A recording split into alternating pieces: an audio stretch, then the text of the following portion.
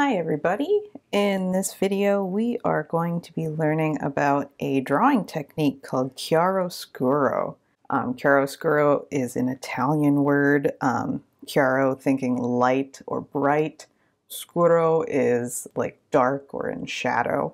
So basically it's a technique in which we use really dramatic lighting to create lights and darks within our artwork.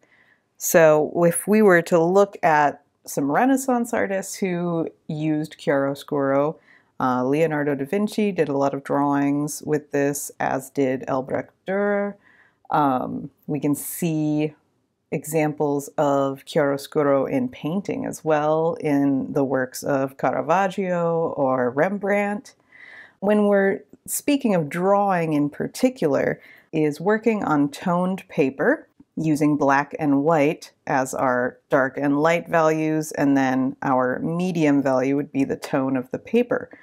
So many artists would do black ink and white ink or white gouache as a medium. But in this case, we're going to be using charcoal and white charcoal. So I've started with a quick little sketch. I have a reference photo that I took back in college. Obviously I'm not seeing too many people right now to take photos of them. So I got to dig through my records to see if I could find something I could work with. So I have a variety of different charcoals here that I'm going to be using. I prefer charcoal pencils. That's just my preference, but you could be using stick charcoal, powdered charcoal. But you'll notice that each of them are labeled. So I've got 6B, just like a 6B pencil, it's going to be softer, meaning it's going to get darker. 4B, it's relatively soft. 2B in the middle. And then this Faber-Castell one just says hard. So we'd probably say that's like a HB or a 2H, something in that range. This guy right here is vine charcoal. I love using vine charcoal when I am starting a drawing or starting a painting as a sketching agent, and because you can just erase it so easily, it's really soft and light, so the marks never really feel that permanent. And then I have a white charcoal pencil. I've got some Conte crayons too if I need a little extra oomph.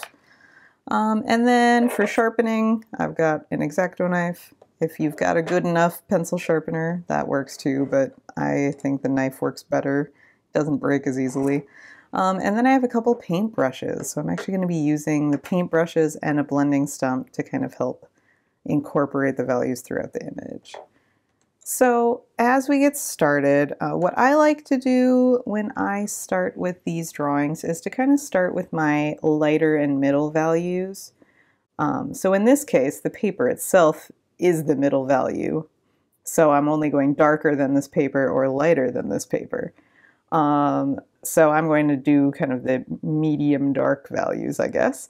And from there, I'm just going to slowly start to build them up as I go along.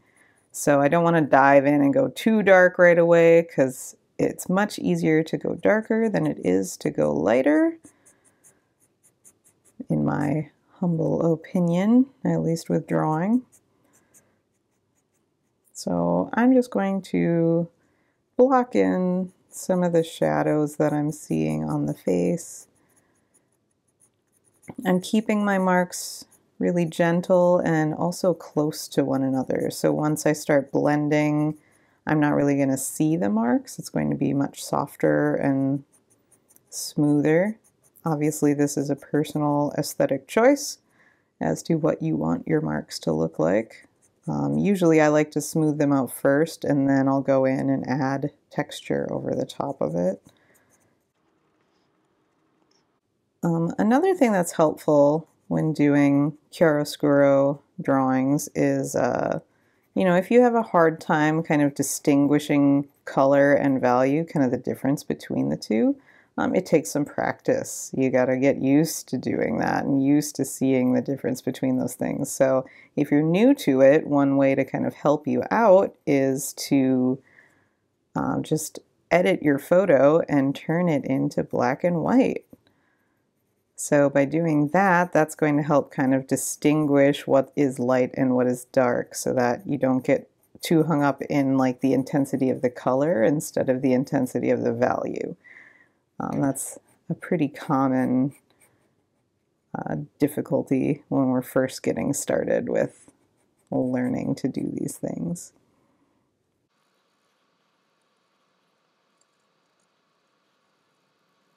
So much like painting, when I am working on kind of fleshing out this drawing, I'm not necessarily thinking about the features themselves that I'm drawing. I'm really looking at the image and sort of analyzing the lights and the darks in the picture. So what is light, what is dark?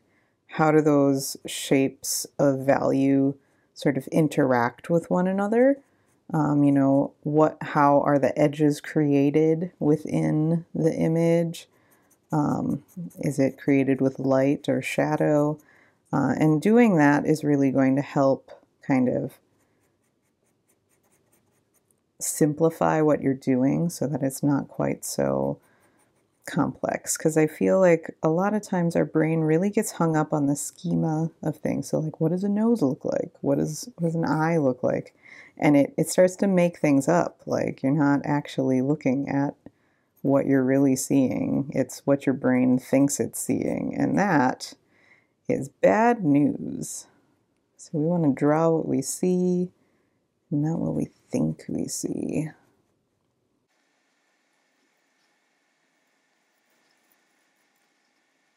So once I kind of start to have some values built up right now, what I can do is I can take a paintbrush or my blending stump, or both, and I'm just going to kind of start to soften up my values. So I'm using this kind of as a blending tool.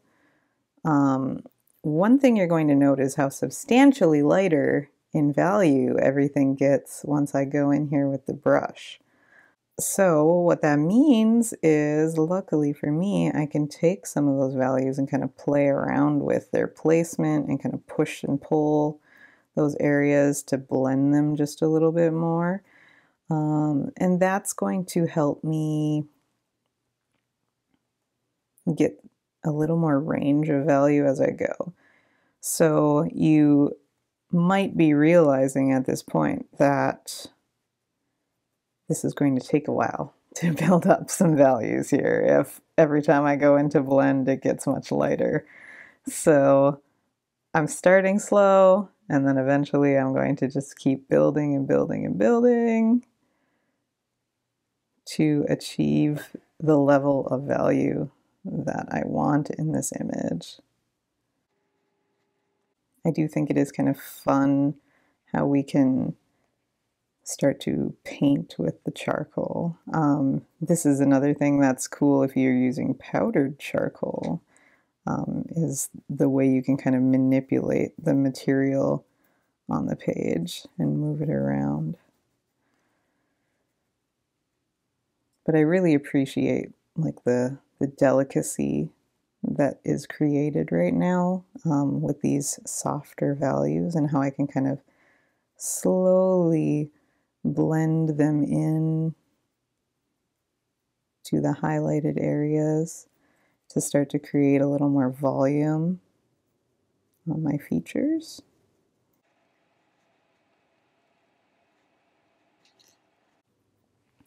From here, I could go in with an eraser and start to kind of pull out areas that need to remain highlighted.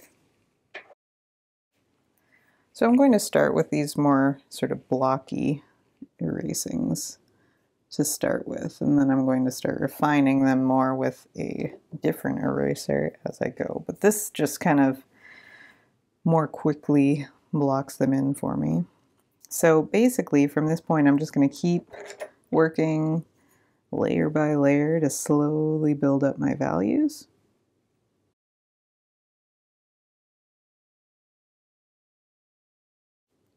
So as I go in for this second layer here of blending, you can notice that the values are starting to build up a little bit more.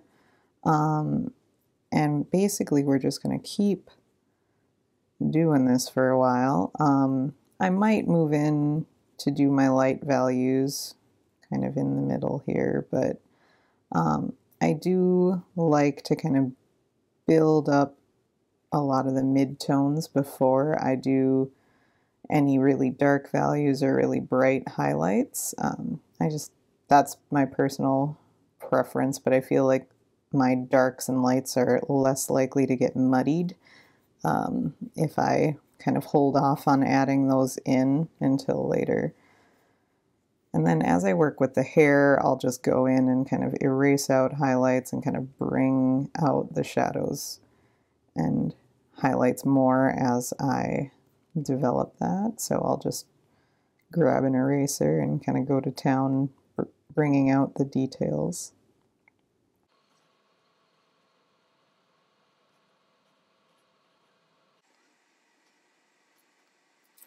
For the smallest detailed areas, I'm going to use my blending stump as it comes to a fine point.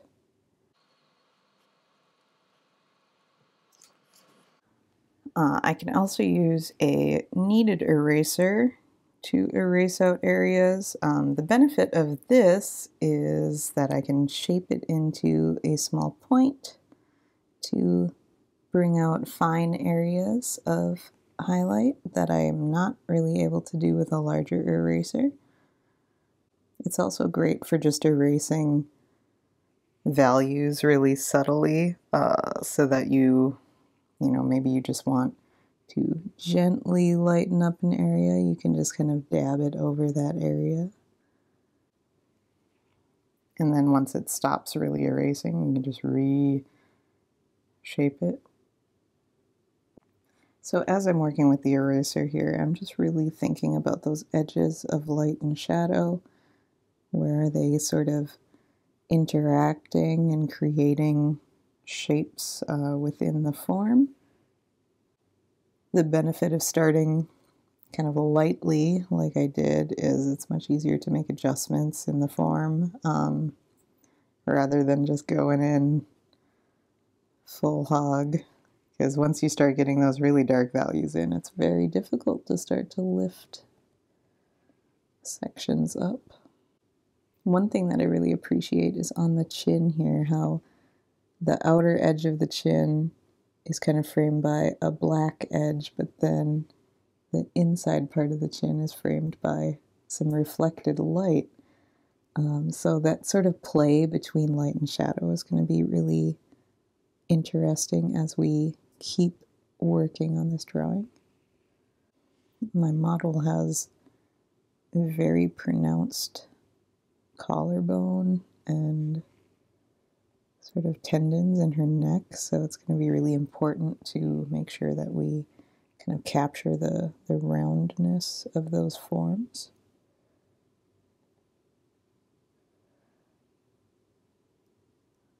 So those areas, it's going to be important to use what we call cross contour marks, where we're going around the form and not just with the form. That helps us create kind of a little more depth and volume in our forms as we create them. All right, now I feel like I'm starting to develop some of the details that I was looking for now that I'm kind of erasing out some sections.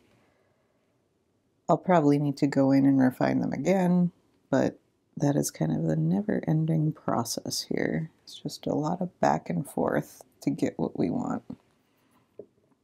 So as I keep working, my charcoal pencil is getting pretty dull, so I'm just going to sharpen it a little bit. So just like you're whittling wood, you'll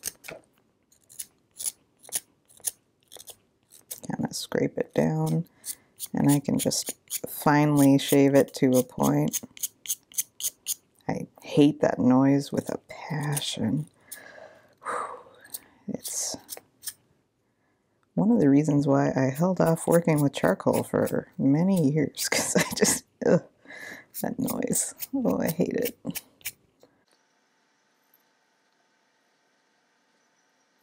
Since I'm left-handed, you might notice I'm focusing more on the right side of this so that I don't make my hand all messy. But another trick of the trade is if you find yourself smudging a lot and you want to really protect your paper, you can take a scrap piece of paper and just set it on top of your drawing and underneath your hand. That is going to protect your hand and the drawing, so you're going to be just rubbing your hand against the scrap paper instead of the charcoal. So that's always a good idea once you start getting to the point where you need that. And there's a lot of hair covering her face in my reference photo, and I kind of want to lessen that a little. I just feel like it's obscuring a lot of her face, and I'd like to kind of see more of that. So, luckily I kind of know, enough about facial anatomy that I can kind of get the gist of what's going on her cheekbones and everything. So I'm going to really kind of lessen the amount of hair that we're seeing on the cheekbones. I also have a few other reference photos that kind of show her facial structure as well, which is a benefit to me. So yeah, when you take reference photos, I always take a ton of them, just in case. So I'm going to be using my blending stump basically to help create some crisper edges as I'm blending. The paintbrush tends to really fuzz out the edges, and that's great in the larger areas, but in the areas where I need sort of a harder line or a harder edge, I am going to kind of work more with the blending stump and my eraser. And I'm noticing that I need to take a break now because the sunlight, it's getting bad. Where did that come from? We'll be back. I should really put some blinds on that window. But, my plants really love the sun. I really love the sun. I guess I'll just have to block it off with random drawing boards. I love that I can blow on my drawing now to get the crumbs away. Can't do it at school. I got a mask on, and I forget that I have a mask on, and I try and blow on my drawing. Oh, it's so sad.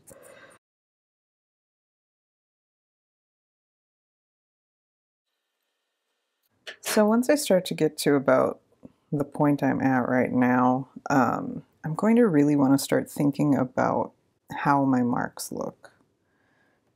So like what sort of style or technique am I doing with my marks to create texture, to create volume, and all of that stuff is going to be really important from this point on because I'm going to be doing less blending with my brush and more work with the pencil itself.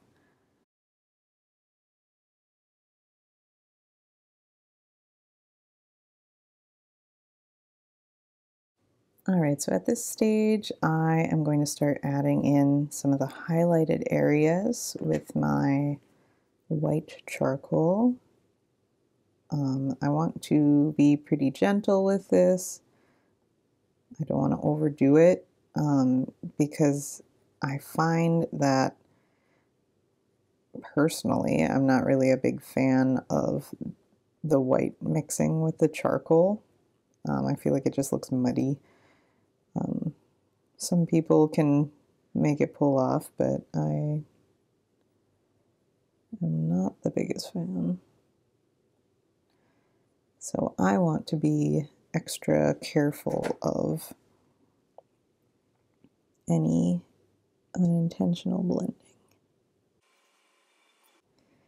And it's with this white pencil that I can really emphasize those edges of light and shadow.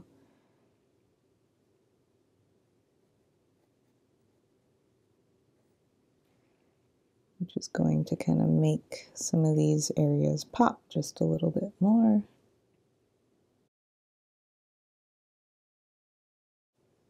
Some of these areas I think I'm going to soften with a brush. Other areas I think I'm going to leave to just show the marks, because I think the marks are creating some of the textures that we want to see in the skin. I think when I'm at this stage, I really like to think about, like how the Renaissance artists did this, because some of them chose to do the chiaroscuro in a very blended, soft manner, whereas others tend to use hatching, cross-hatching to create their values. And I think, either way is really valid. It's just kind of depending on what sort of aesthetic direction you personally are taking. But I think it's fun to just kind of see the different directions that different artists take to achieve a goal. As I'm blending this, I just want to be very careful to try not to muddy it too much with the charcoal. I want to keep kind of a crisp highlight. I want to make sure my brush is totally cleaned off before I switch from charcoal to the white. Otherwise, it'll get muddy right away. But I'm really appreciating what's happening now, getting some of those highlights in. I think that really brings a lot of attention to different parts of the form that we weren't really seeing earlier, and really brings some life into it. Especially these small little highlights kind of throughout the eyes and the mouth. And as I start to fill in her hair, I'm probably going to just start with a base layer of value, and then I'm going to start going in and adding some sort of textural marks to kind of softly indicate the curls. You can kind of see how I started doing that in this area. From here, I'll probably go in and erase out sections to start creating tendrils, and then bring out some highlights to start to make it come alive. So I think people really get overwhelmed when they think about drawing hair, because I mean there's a lot of it there. So the key to doing it is to really think about it in terms of shapes. So just try and break it down into chunks as much as possible, or tendrils, to kind of soften the texture of the marks when I'm doing large areas. Especially, I like to move in a circular motion. That's going to kind of flatten out any of the texture of the paper that we really start to see, make it a little softer. So I'm starting by breaking the hair down into just this large shape. From here, what I'm going to do is kind of point out where I see the darkest values and just kind of fill those areas in, and that's going to start to create some depth.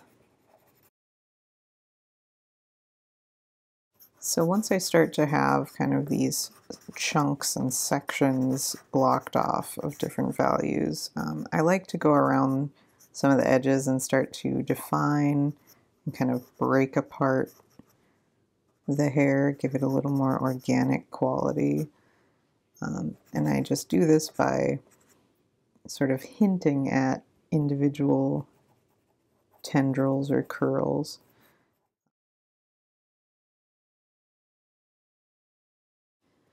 At this point, I'm going to be just erasing out kind of more highlighted areas to start giving the hair a little more volume. And then I will go in again with the white charcoal pencil to pull them out even further. and also darken up the shadows. You know, I think about an hour and a half of drawing is pretty good for today, so here we have an example of a simplified chiaroscuro on toned paper with charcoal and white charcoal. Thanks for watching and keep creating.